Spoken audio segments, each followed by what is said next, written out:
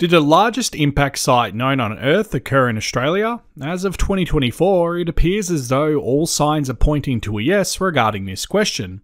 The Deniliquin impact site was announced late last year in 2023, though studies into it began in 2022, and I've been watching closely ever since then.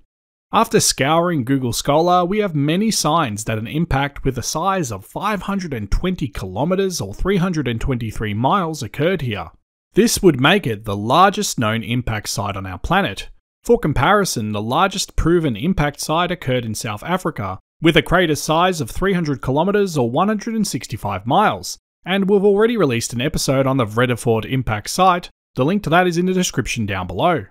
If the Deniliquin impact site turns out to be true, it would be almost double the size of the ancient impact site in South Africa. That is jaw-dropping to say the least. For further comparison, this is almost 4 times larger than the Chicxulub crater, which wiped out the dinosaurs. This impact site is associated with a period of glaciation known as the Hernancian glaciation event, and if it occurred, it is projected that it eliminated 85% of species on our planet. The date this asteroid is estimated to have made landfall is in the late Ordovician, between 445.2 and 443.8 million years ago. It's worth noting that many of the gold deposits in Victoria were deposited during this time. Is there a relationship between the two? There's actually a strong possibility in this case. It might be why the Bendigo goldfields were so incredibly enriched in comparison to any other area in Victoria. And it also might be why areas around Malagal featured the largest gold nuggets in the world. So in this video, we'll be using magnetics to scour the landscape, and we'll be looking into what forms of evidence currently exists. We'll also explore what it means in terms of mineral deposition. From what I can see, there's an evident central uplift dome, and a multiple ringed feature like what occurs at the Vredefort impact site. It's worth noting that these are rare on Earth, and they usually occur on other planets and moons. The issue? This proposed impact site is buried deeply beneath the recent sediments of the Cenozoic-aged Murray Basin. So far, drill cores have failed to intercept any shocked quartz, shatter cones, and other impact-related phenomenon, which are telltale signs of major impact events. This doesn't mean the asteroid didn't impact here. On the contrary, it means we need to drill deeper. Unsurprisingly, the proposed impact site takes its name from the town of Deniliquin, which is where the central uplift dome appears to be. I will show you this in a moment, but before I do, it's worth mentioning that post-impact, Silurian-aged magmatic intrusives occurred here, depositing granites into the crust.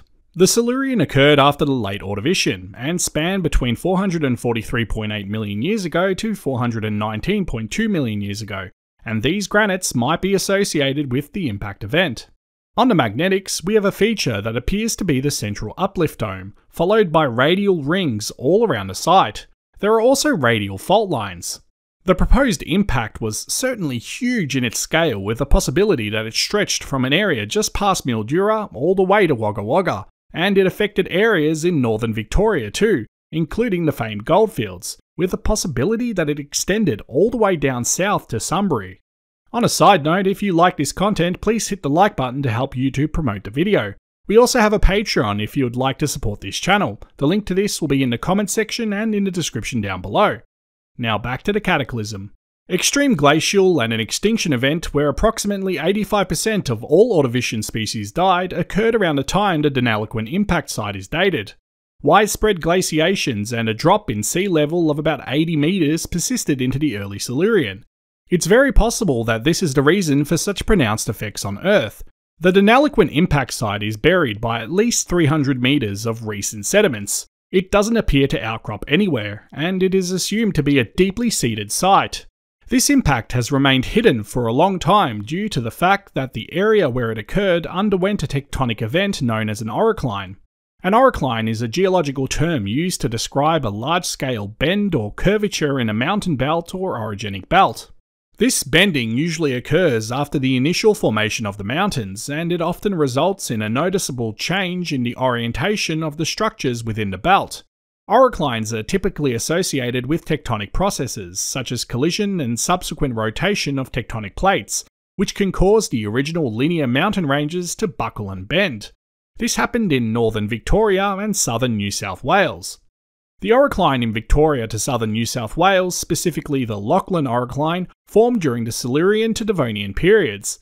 This large-scale bending and reorientation of the Lachlan Fold Belt occurred approximately 440 to 400 million years ago. Did this impact site contribute something to this orocline? Whilst this question currently remains unanswered, it's definitely something to consider. So what would have happened when this impact occurred? Well, the Earth would have turned into a hellscape. Firstly, it would have carved through the bedrock and produced a massive cauldron of molten material. When asteroids impact the Earth, a rebound effect occurs in the centre of the impact site, leaving behind a central uplift dome. It would have created violent megatsunamis, and it would have produced the largest earthquakes known to man. A quake so powerful it would have been felt in every part of the planet. When it impacted, it would have ejected vast amounts of material into the atmosphere, only for it to rain down as fiery debris-laden balls of sedimentary hell. It would have raised the temperature of the atmosphere to unthinkable levels, and the ejector released would have shrouded the globe for an unthinkable amount of time. This is why it's linked to producing the Hernantian glaciation event, as it would have blocked incoming sunlight and plunged the temperatures of the Earth by a drastic amount. While studies are preliminary, it is agreed that we need to drill much deeper to attempt to intersect the proposed impact site. If we find anomalies in a rock like shocked quartz and shatter cones, this would fully confirm that this event occurred.